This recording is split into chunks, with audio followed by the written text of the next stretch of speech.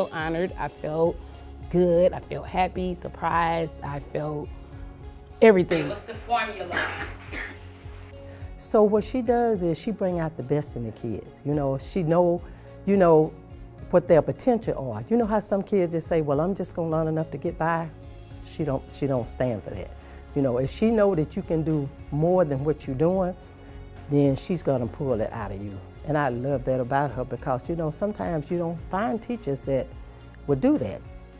I try to be a teacher that builds effective relationships, and I know that they're effective when I can have a relationship outside of the classroom with both my students and families.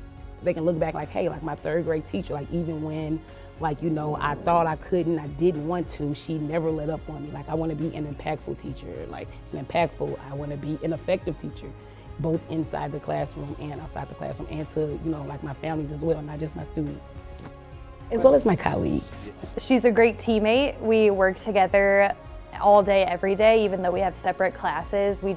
Our ideas balance each other out, and I always go to her for advice when working with the students. The teacher that I try to be in the classroom is patient, of course. Patience is always the key. Patience is what will get you through the day, along with remembering your purpose. Remember, anytime that you're having a rough day, a rough moment, a rough week, ask yourself, why are you here? And the students should always be your answer.